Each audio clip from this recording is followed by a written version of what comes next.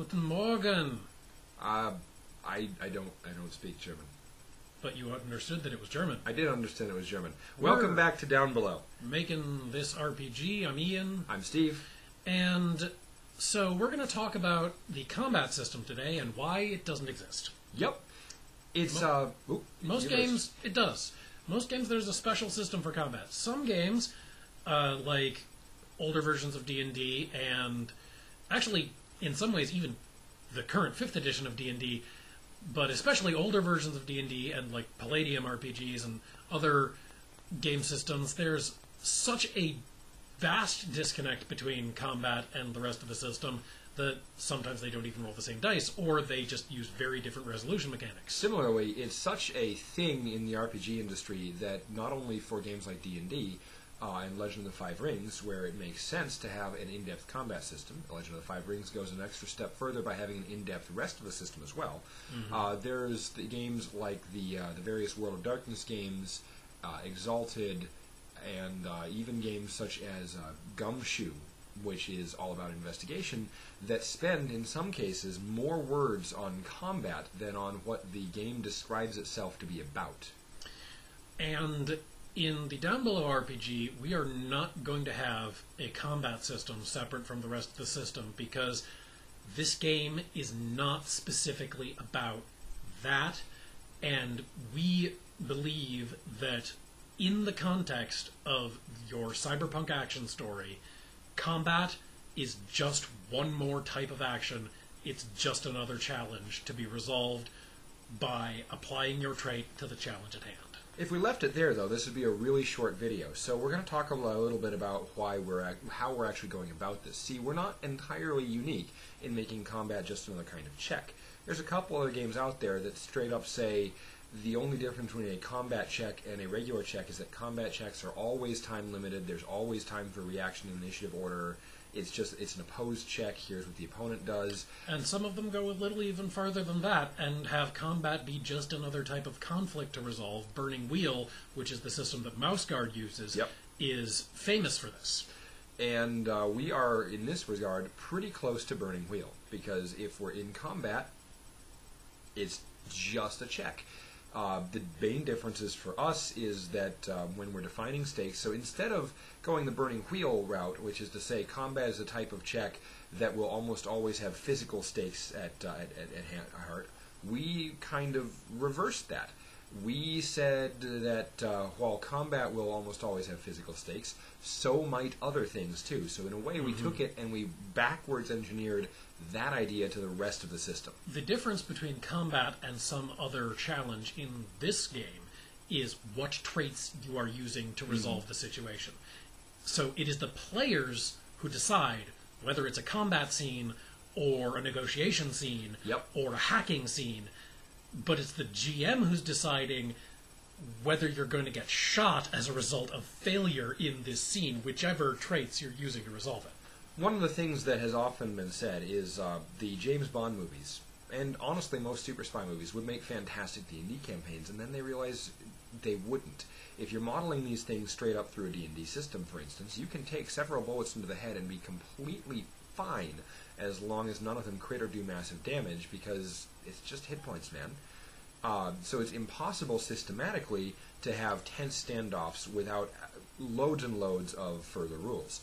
On the flip side, if we take it and we make it so that every single check works the same way, and every check could have consequences, for instance, in the middle of a negotiation scene, the opposing force pulls out a gun, points it at a hostage's head, and says, "Make the wrong choice and I blow their head off."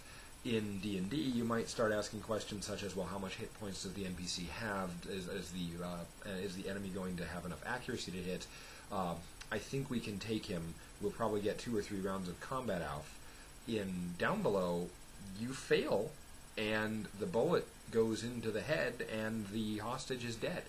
And that's the consequence. That's the described consequence. And so you have to decide whether you're going to accept that failure and that consequence, or whether you're going to succeed somehow if you have something appropriate ready to go. And if you don't, then you might have to accept that failure, and that's the entire way that this system builds up the tension of the challenge, is by saying, if you use up all your successes and then you're presented with this situation, Yep. then you're going to be forced into failure, so you might want to choose your failures, and that's the game aspect. Part of the other thing we're doing here is we're not limiting ourselves to straight-up micromanaged tactical movement. There's a lot of drama to be had in tactics, and honestly, bad tactics kills drama.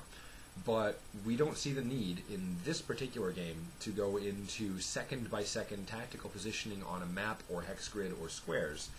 Rather, it's better to say, for dramatic purposes, James Bond takes refuge behind the cover of crates, alert for opponents who are trying to flank him. We have talked about it in other episodes where we were going into more depth on specific system concepts, but tactics and the specific interactions of elements within your scene and your action scene, those should influence which trait is appropriate to use to succeed in a situation, what you can get out of that success. So while the most you can get out of a success is succeeding, the GM can, depending on your tactics, decide that this success has more or less stakes on the table in terms of what happens in the scene. We talked about this briefly in passing in a previous episode, but to paraphrase it from a famous dystopia, all successes are equal, but some successes are more equal than others. And especially some are less equal than others, because the GM might decide that at a default, one success will allow you to take out one mook, but you're facing 12 guys, whereas if you have a really, really clever tactic, you might be able to take all of them out, or a chunk of them out, at once, and put yourself in a less dangerous situation where you've got less people shooting at you and your friends. Exactly. So that's why we don't have a specific combat situation, because the same rules that resolve whether you negotiate your way out of a situation or shoot your way out apply equally in this game, and we've gone to great lengths to make it the same and make it the player's choice as to whether this is a combat scene where the consequences are whether or not we get the money, or a negotiation scene where the consequences are whether or not we get shot. Yep. Because the GM is putting those consequences on the table, and the players are choosing the actions and the trait their characters use to overcome them. And so we don't need to make special initiative systems or special injury systems, because it's all in the consequences, positive or negative, of your successes and failures, and the traits that you use to get there. And there you have it. So next time, as we brought up yesterday, if you were watching, we are going to talk about Lagrange City and why it is the fairy tale destination, why it is a way out of Downbelow for so many people who believe in it. And we hope you'll be there with us. Thanks for tuning in.